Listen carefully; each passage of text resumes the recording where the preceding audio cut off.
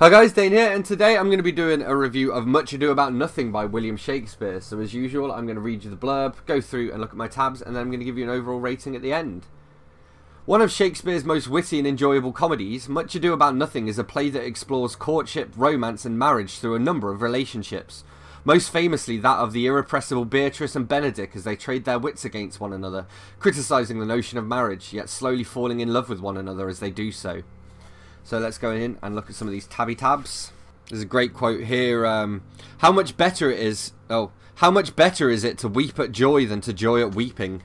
I like this little exchange. So Don Pedro says, "You embrace your charge too willingly. I think this is your daughter." And Leonardo says, "Her mother hath many times told me so." Here we have this little bit here. Beatrice, she says, "Just if he send me no husband, for the which blessing I am at him upon my knees every morning and evening. Lord, I could not endure a husband with a beard on his face. I'd rather lie in the woolen."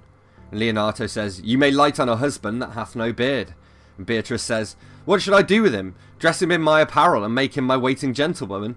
He that hath a beard is more than a youth, and he that hath no beard is less than a man. And he that is more than a youth is not for me, and he that is less than a man I am not for him.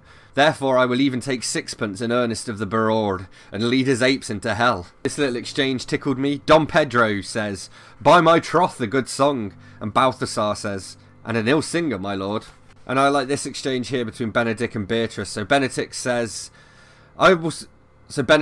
"By my sword, Beatrice, thou lovest me." Beatrice says, "Do not swear, and eat it."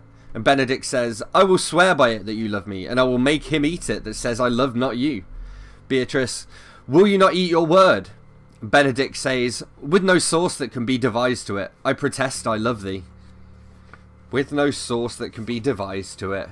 Alright, just one more note I wanted to share here, and that's actually that it has this summing up section at the end, which I thought was really well done, because it has its intro and its notes and all of this stuff, but it keeps the summing up, which kind of includes the spoilers, I guess, until the end. I mean, there is like a scene by scene breakdown of the plot towards the beginning, but I actually found that quite useful, and I liked again that the summing up, and there's also a theme index at the end, as well as like all the definitions of all the obscure words.